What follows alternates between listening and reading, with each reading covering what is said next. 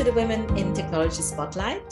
Today I have with me Chahak Mittal. She is a governance, risk management and compliance analyst at Universal Logistic Holdings. Welcome, CK. Hi, Ronke. Hello, everyone. So nice to have you with me, CK. Thank you for coming on the series. Tell us a little bit about yourself. So my name is Chahak. So it's a little difficult to pronounce over here. So that's why I go by CK. I prefer not using my surname when I tell my name because I feel my first name is my true identity. Because, surname is first given by your parents and then it's given by your husband's family. So I just prefer my first name. I hope that's okay. Okay. Yes. So I'm a cybersecurity enthusiast by profession. I am a cook by passion and I'm a homemaker at heart. So this is pretty much about myself. Okay.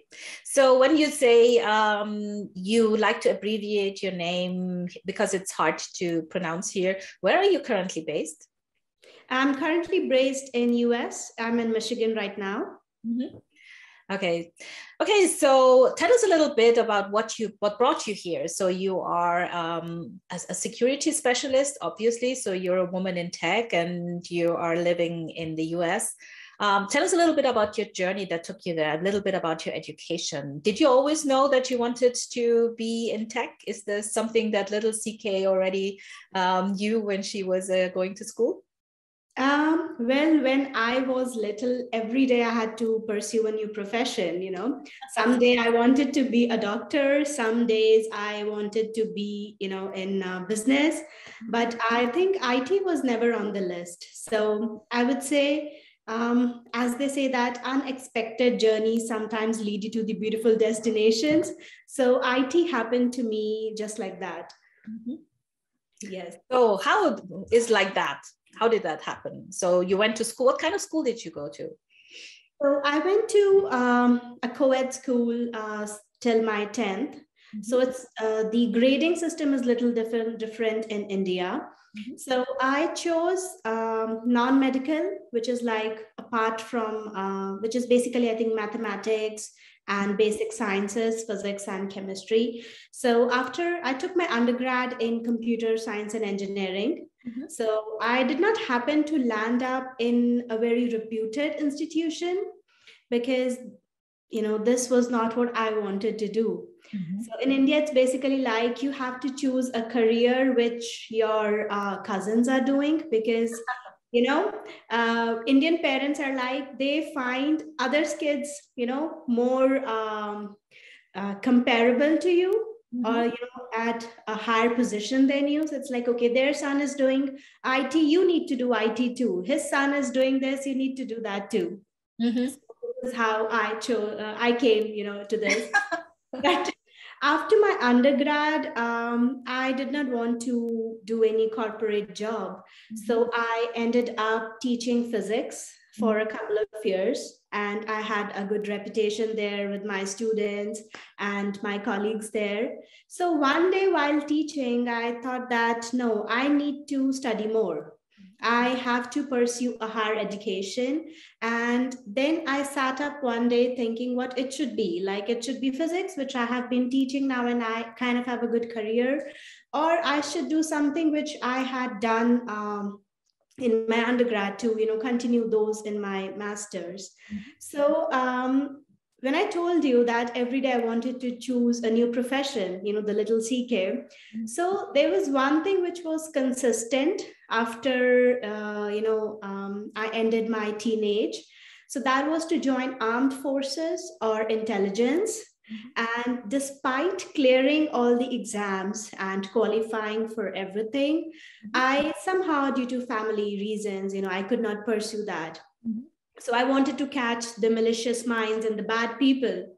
So I was looking for some courses at a university, like Thapar University, where I did my master's from. So there I found something, the words like ethical hacking, they enthralled me and I wanted to give it a try, that how it might go.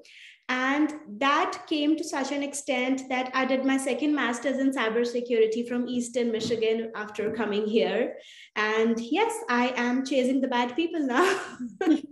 So that's interesting. You have always been passionate about, upholding the good and chasing the bad people. And I think that is something that has become actually more important in this digital age, with I also work in security, and there's with all the breaches going on and security being a big topic. So this is something you're passionate about. And tell me a little bit more about what you do there. So at my company, I started as a SOC analyst, where I was working with, SIM tools and working on and off, on the red team and blue team. But after that, I found my passion in GRC. Like, okay, the foundation of security lies in having, a good policy structure at your company. Mm-hmm. So I think that, policies, procedures, and risk management framework, they are the foundation. So if the foundation is strong, then I think the building which you build on that would be stronger. So that's why I wanted to go to the root level of security and, work there. Yeah.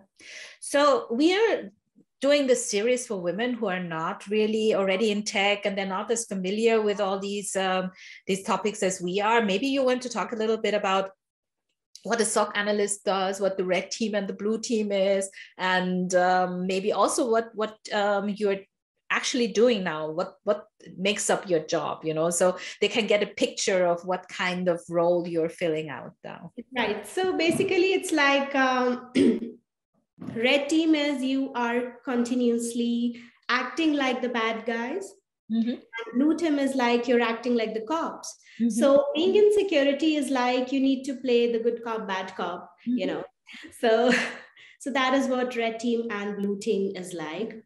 So for example, I would just, for the people who are, not that tech savvy, so I would say that, for example, you have a house and you have a robber.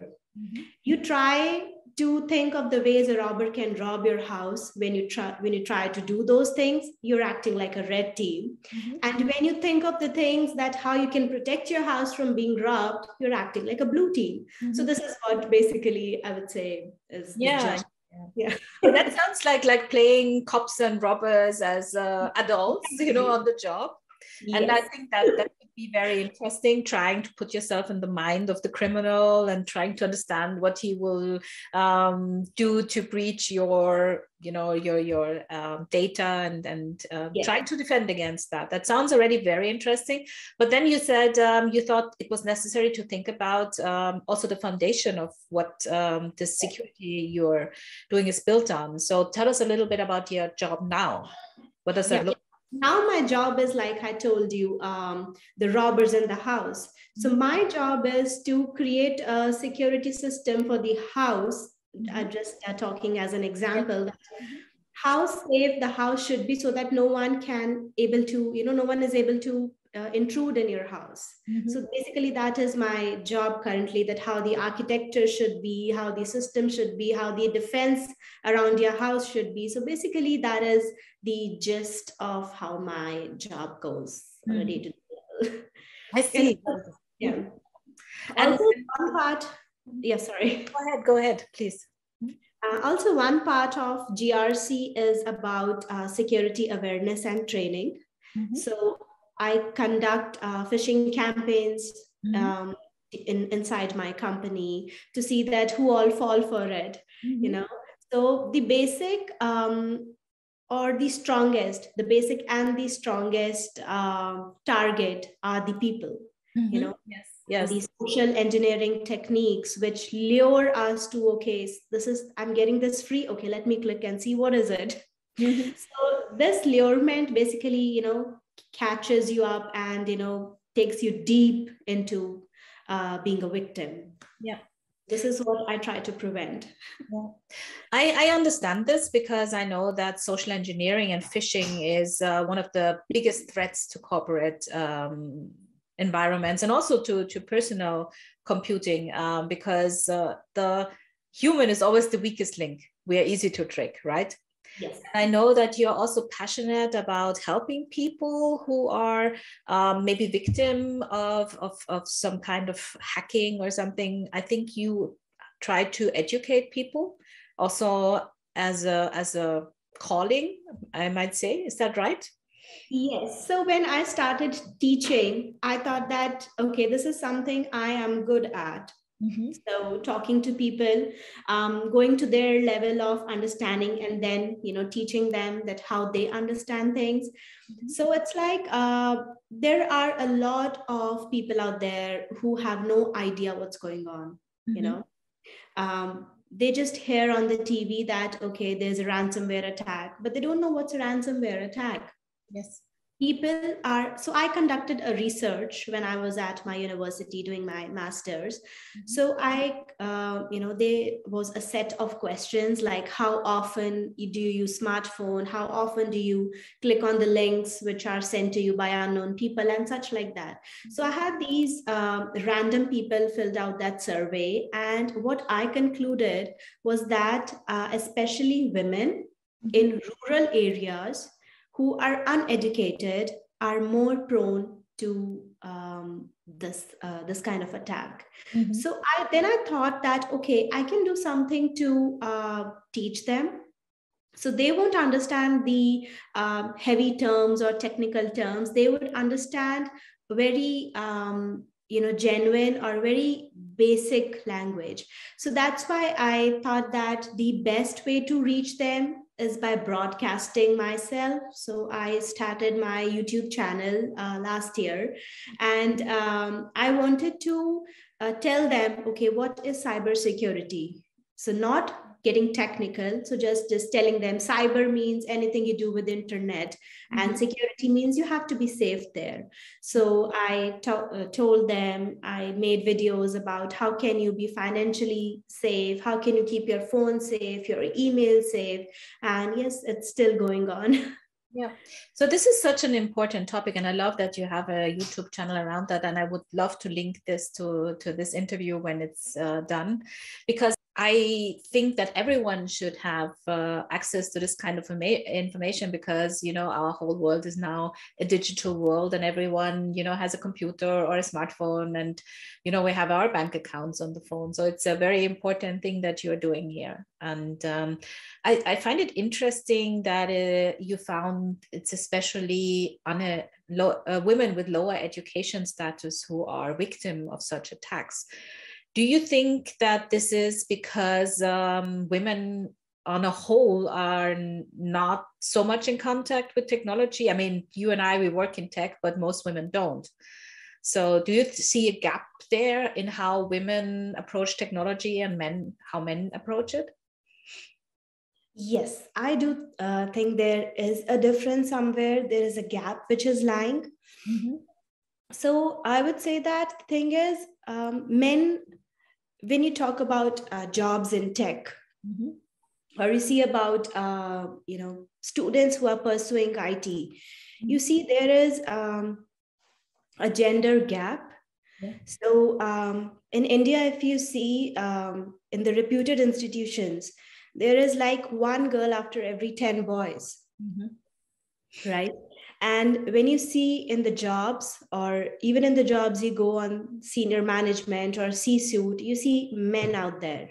Mm-hmm. So I think that women are not given those many opportunities to reach there. And that's why we have started Women in Technology clubs, mm-hmm. so that, women gather together, they use their references, their contacts, and help place them where they should be. Yes, that's an important point. And that's also something I would have wanted to talk to you about, since you also went to a technical field. How did you experience this gender disparity? Did you find it difficult to work with mainly men, or would you have preferred to have more women around you? Tell me a little bit about how you experienced this. So this is something which, is a part of my life since, I guess, 4 years now. So it's that. So when I talk about in my present job scenario, it's like in my team, there are 4 people and I'm the only girl there. So yes, sometimes I do feel that there should have been a female colleague, so that you have a good repo and you can share certain things which you cannot with the male colleagues. Yeah. So yeah, there's a little bit of uncomfortable scenarios which I have to deal with, but on a whole, it's like how you carry yourself. Mm-hmm. And how strong you feel, even if you are the only one. So what I say to myself is, okay, lions or lioness, they stand alone in the jungle. So yes, I am that lioness. Yeah, that's a good point. I mean, it's a lot is about your personal and the presentation, how you present yourself. And I think that's important to talk about, because I think for a lot of women also, it's a bit scary to think about working in tech, because they are afraid of the situation of being the only woman. Mm-hmm. So it's good to talk about how you can experience this also as a positive thing, maybe, or how you can deal with it. So it's a good method to just see yourself as this lioness who's doing her thing and presenting herself. I like that. To all the women, I mean, we talk about women empowerment. We talk about gender equality. Mm-hmm. We post about it everywhere. Mm-hmm. But I somehow feel that it is still not in action. It is still not that much in action, right? We see the inequality everywhere. Mm-hmm. Yep. That we are now talking about this more, because this has changed over the last, actually it's about like 5-6 years that this has really become more obvious, and it's been a big topic on LinkedIn. You will see a lot of posts, you will see a lot of also information about these women networks that we talked about. And this is a great thing. But if you then go into the workplace, it's the reality is still there are more men and less women. But still, you are obviously quite successful in what you're doing. And I know that there is a path for women out there. Tell me a little bit about how you feel, how can I put this? What your career path will be going forward. Where do you see yourself going? Well, I see myself in 5 years down the line. I see myself having a very good knowledge of my subject. Mm-hmm. I am teaching maximum people, and maximum people are aware of the online security and how to be safe from the frauds which are happening. So I want to reach out to more and more people. Mm-hmm. Also, I want to be the best wherever I am. Mm-hmm. Right? So I don't want to say that, okay, I want to be a manager, or I want to be a CEO. I just want to say that whatever I do, I want to be the best in what I am doing. And I motivate more and more women to stand up, to inspire themselves, and to join the field. Because yes, we need women in technology a lot. Yeah, I love that your goals and your future outlook is more around, empowering other people, and not, oh, I want to be this and this and this, but your goal is to do something for the community. This is a great thing. So, and I think that is so important. And it brings me to a special topic. And you actually started this by saying we need more women. And I think this is one of the reasons why we need more women, because women have different goals. Even in tech, women have a different approach and a different view, and they try to, how can I say this, use tech for good. Maybe this is, this is a way to put it. So their agenda is often not so much about money, but it's more about community and doing something useful with it. Do you see that? Yes, I do see that in every work field. Whether it's IT or it's medical sciences, it's teaching, anything. So I think that the outlook which women have, that is more stable, that is more secure, and that is for all. I wouldn't say that it's not for a particular section. So I think women incorporate everyone, they think about everyone, and they make sure that what they are doing, everyone benefits from that. Mm-hmm. This is one, the outlook or one thinking which, incorporating women in the work field would bring as a benefit. Mm-hmm. That's a good point. I think this community mindedness that women bring to the workplace is beneficial for everyone, also for the men working there.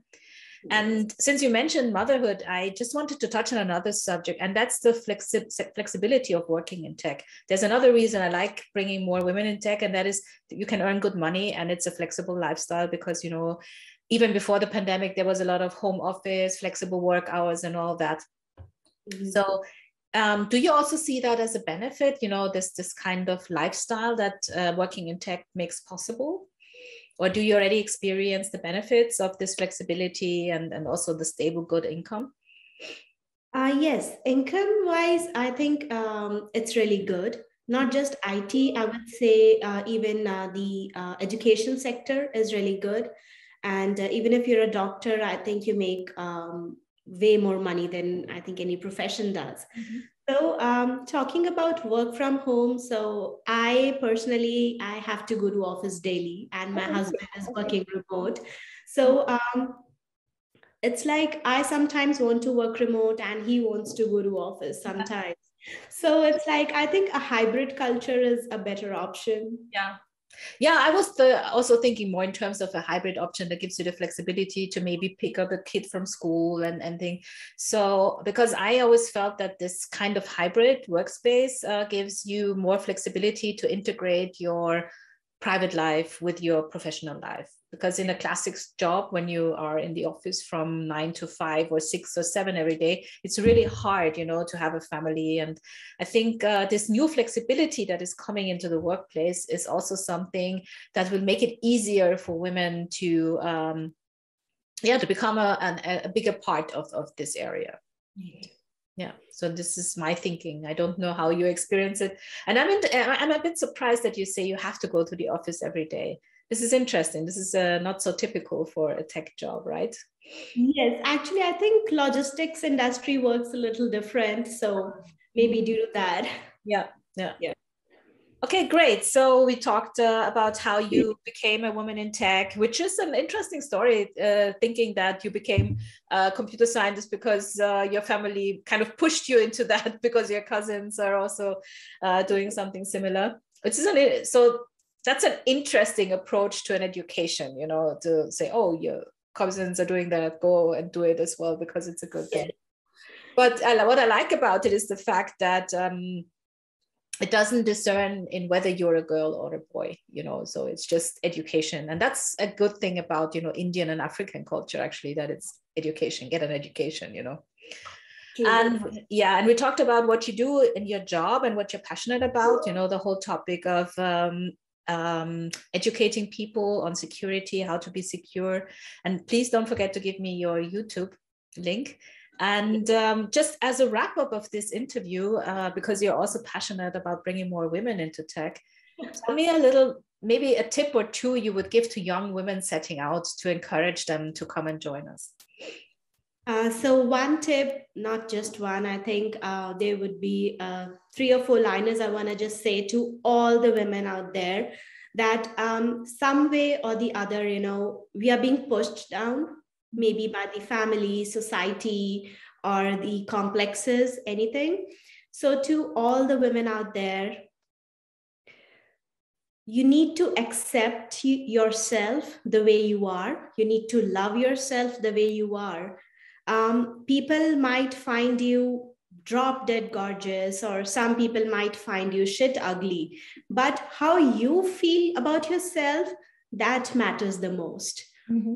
So it took me 2 decades to understand this thing that no matter what you do, no matter how much you do, someone somewhere will always be unhappy. Always.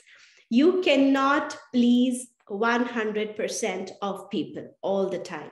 Yes. And especially in the social media age, when it's so confusing to differentiate between the voices that actually matter, then the voices which, the anonymity which the web offers them. So just do not listen to anything. Trust yourself, accept yourself the way you are, and just head towards your journey. So this is what I want to say to everyone out there. This is great. And this is so important to understand that the person you have to look in the mirror every day is you, and you have to be the one who has a good opinion of yourself. Yes, because at the end of the day, no one knows you best than yourself. Yeah. So this is a good ending to our interview. Thank you so much for your wise words here. And thank you for giving me your time for this interview. And it was thank you. I am obliged that, you called me here.